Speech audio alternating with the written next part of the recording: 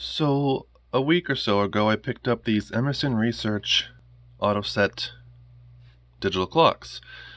But the the auto set part will be useless if the battery is wasted, which in both these units it is. So,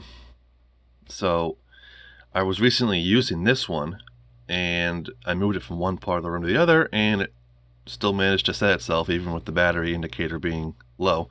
So there was just enough juice in the battery left to do that, but it's been off for a while, so the battery may have run pretty dry again. Anyway, this one, there's a segment that doesn't light up on the furthest to the right digit. So I don't know what's up with that. I'm not gonna figure out what's loose or if it's burned out or what, but I'm gonna plug both of them in.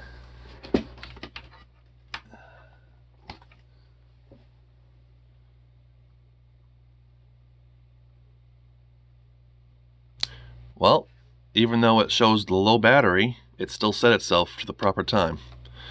So there was still a little juice in that battery left. Now I'm going to plug the other one in, which I know probably won't have the proper backup. Nope. Yeah, see? That one, yeah. Anyway, as you can see, this segment is not lit. Doesn't matter what I do. Anyway, let's go with this one first. This one is model number CKS1850. And I'm trying to see if there's actual a manufacture date on it. I don't see one. But obviously it's like probably late 2000s and early, yeah. I'm around there, I'm sure. Anyway, I'm on the whole widescreen angle with my phone, and it doesn't focus when recording, so you'll see it, but it'll be a little blurry. But you got the radio on off, you got the alarm 1 and 2, alarm mode for radio or buzzer, sleep, the month, the date, the time. Both those buttons do the year, time zone, and then your up and down. And then you got your tuning, your band, and your volume. Your dimmer control, alarm 1 and 2. And buzzer radio, so that alarm mode up there, I'm not sure what that does actually, because I've never used it. Anyway, since this one's already set, I'm not going to really set it again, but I can still tell you pretty much how to. For the month and date, you would just hold down the month and date button, and then use the up or down arrows to set the month and date. And same thing for the time. For the year, you would hold down both and change the year. And then it should stay like that, so every time you plug it in, as long as the battery's not dead, it'll set itself. Now, I don't know what alarm mode does. I've never used it, but there's the sleep, and I'm not not tuning in on any stations.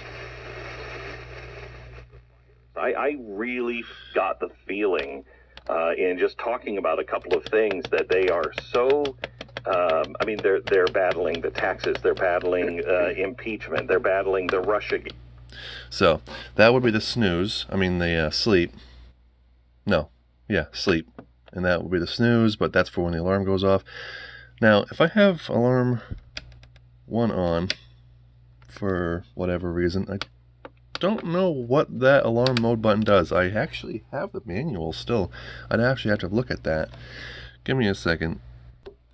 Okay, so it says here that the alarm mode button is for weekdays, weekends, everyday alarm button. So that's what that does.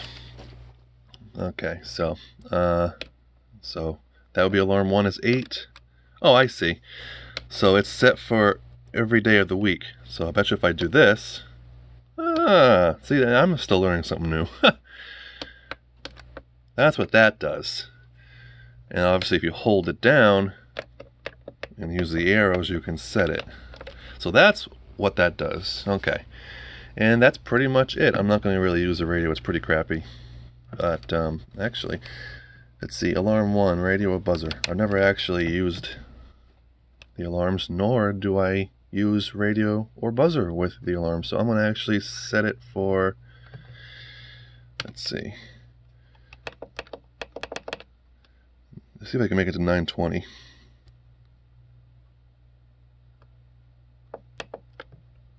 Okay, I guess we'll see if it actually does anything.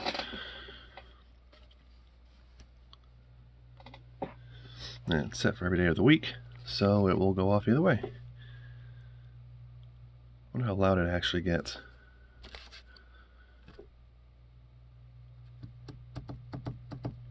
Sorry if I'm making you guys wait a little bit.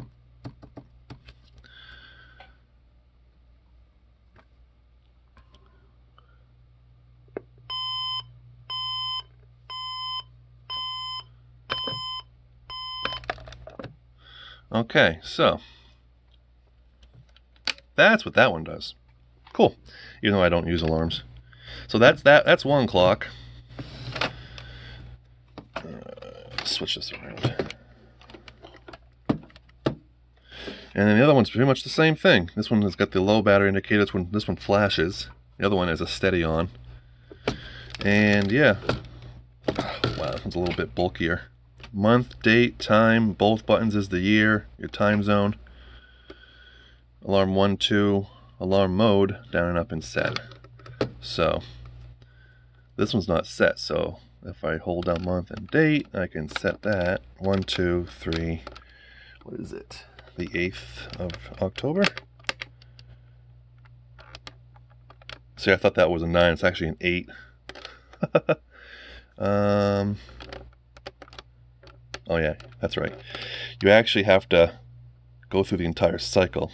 You can't do the day and then the date.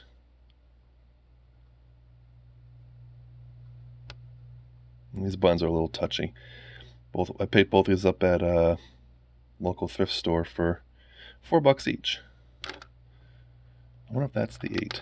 Nope, that was the 9, so that's the 8. So yeah, that would be that, and both buttons would be the year. Then you just do the directionals.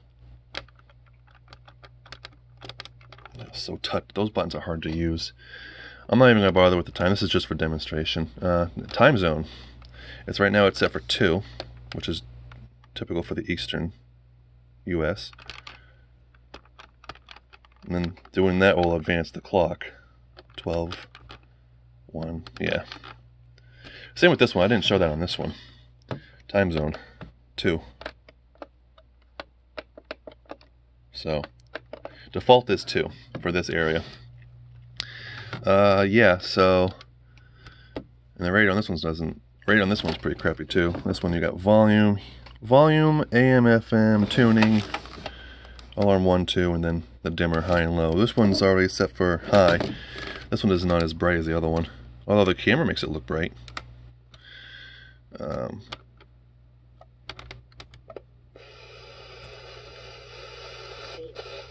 Ability stamp for the president. FOIA and MMG can also cover recreational vehicles or. So yeah, I'm not going to do the alarm because I'm assuming it's the same exact thing. But yeah, this one model number CKS3048. And then obviously for the alarm you would do the same thing. You would hold the alarm button down and then use the up or down to set it. And then the alarm mode, so it's all week, just the week, weekends, and all week. So that's pretty much it with these little clock radios. All right, later.